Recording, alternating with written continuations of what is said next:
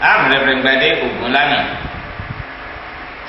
I'm continuing teaching on God's training school. In our first teaching, I explained one assumption that God makes in His training us. And it is the fact that God expects us to be developing ourselves. So many believers have this question, why am I passing through this? Listen to this. The reason why you are where you are is more from you than from God. In Exodus chapter 13, verses 17 to 18, the Bible says, "And it came to pass when Pharaoh had let the people go, that God led them not through the way of the land of the Philistines, although that was near. For God said, lest peradventure the people repent when they see war and they return to Egypt."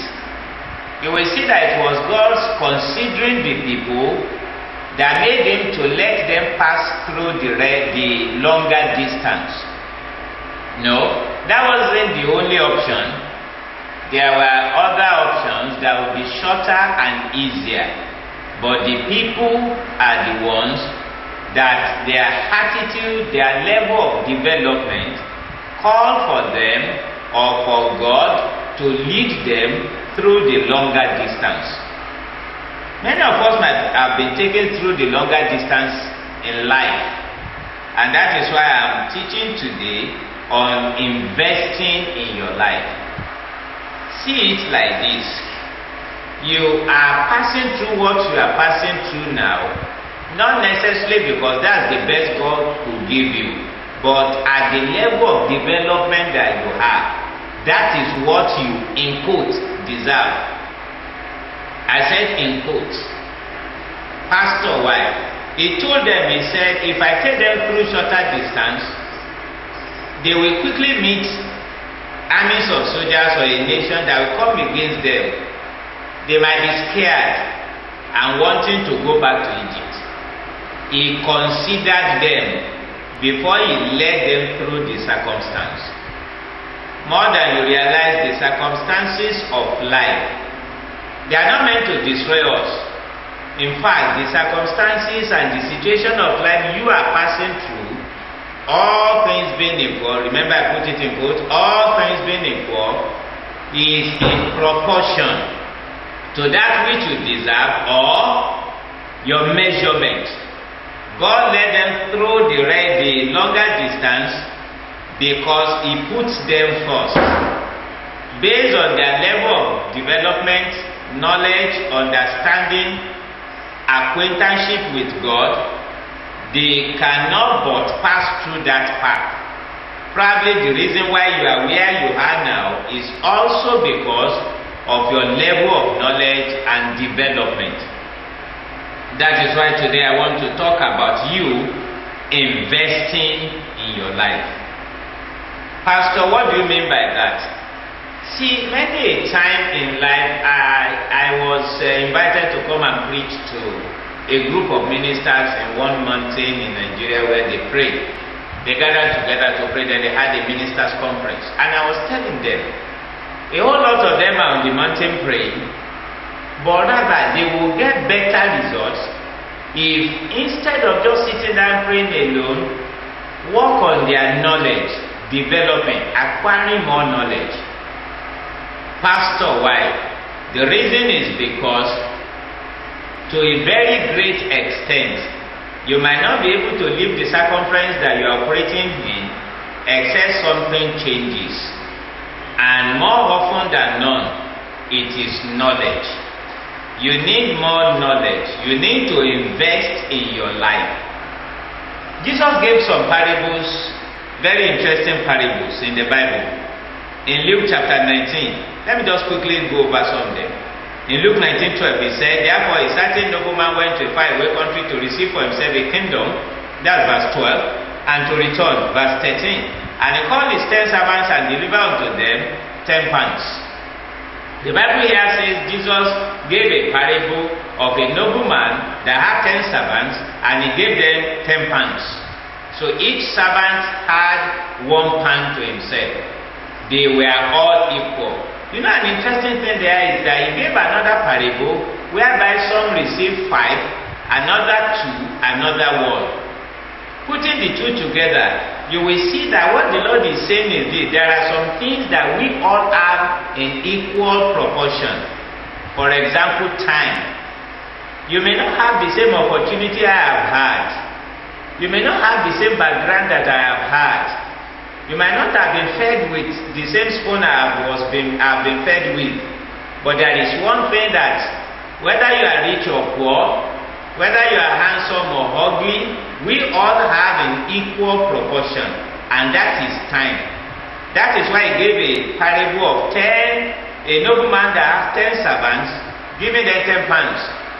Each one has the same as the other. Another parable of a nobleman that has 10 servants, but some have 5, some have 2, some all have 1. There are some things that we don't have in equal proportion. Opportunity, for example, where we came from, for example, inheritance, for example, but as per time, we all have in equal proportion. That is why in investing into your life, one of the things that you must learn never to waste in life is time. Time is important. The way we can convert money to other goods of life is the same way we can convert time to things that will develop us. You can say, you can use time to purchase self-development. What will be the importance of the self-development? The importance of self-development comes in when we realize that the level of our development is what dictates God's method of leading us. He led them through longer distance, in spite of the fact that there are shorter distance that they could have been led through because of their level of development. But we have time. We have time that we can invest into our time, into our life. We have time that we can convert into self-development. Pastor, how? Number 1, by investing time in personal education. I read agricultural economics in University of Ibadan, Nigeria. But I want to tell you something, that there is something about what you learn in school and what you learn outside school. To tell you the simple fact of life, many times what we learn in school is not really what will make us. I believe that first degree is more or less ability to be able to communicate in English. That is what you will almost come to terms with. Many times what you learn in life that put bread on your table are the things you will learn after. And that is why you need to learn to educate yourself. You need to learn to develop yourself mentally. I started learning how to make money after I graduated as a graduate of economics in the best university in Nigeria. I then started to learn how to make money. You need to learn to educate yourself. You need to invest time in doing it. Pastor, I don't have so much money. You know, many a time, don't always come with that negative attitude. Where there is a will, there is a way. Before I started pastoring, there was a time I tried to really count it. I read over 300 books, and I was as poor as anything else. I'm not sure I bought up to 10 out of the books I read. You don't have to. There are a lot of people that have books. Someone says that, Pastor, my weakness is that I don't read much. No, that's more than weakness. That's wickedness. You are not wicked yourself. You are not smart. You are not likely to be rich. Are you cursing me? No. You don't need to be cursed again. Listen to this. Educate yourself. Money follows financial education. You need to develop yourself mentally.